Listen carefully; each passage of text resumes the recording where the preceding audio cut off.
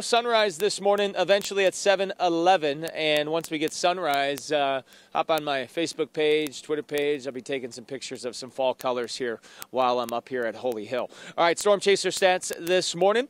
We have a current temperature of 52.5 degrees. Again, the winds are calm. It's comfortable here. 56 officially in the city of Milwaukee. And across southeastern Wisconsin, temperatures mainly in the lower 50s. All right, let's go through the weather headlines here. Last warm day expected from this incredible stretch of warm weather.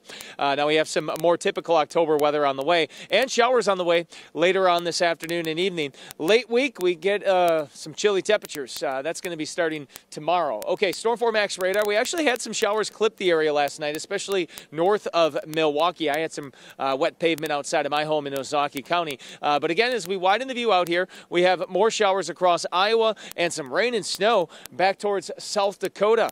That area of low pressure will be heading for us. Thankfully, no snow, but future forecast here showing a chance of a stray shower by 1-2 o'clock this afternoon. Very small chances of rain this afternoon. Heading into the evening hours, better chances of showers after 7 o'clock, and the best chance will be north of Milwaukee through the night tonight. Now, as we head into tomorrow morning, showers wrap around that area of low pressure. Looks to be a pretty soggy morning across the area. Then we dry out in the afternoon, and then we clear out tomorrow evening, and into Friday we should see a decent amount of sunshine, just chilly. Rainfall amounts with this up to 1/10 of an inch, maybe some locally higher amounts up towards Fond du Lac and Sheboygan.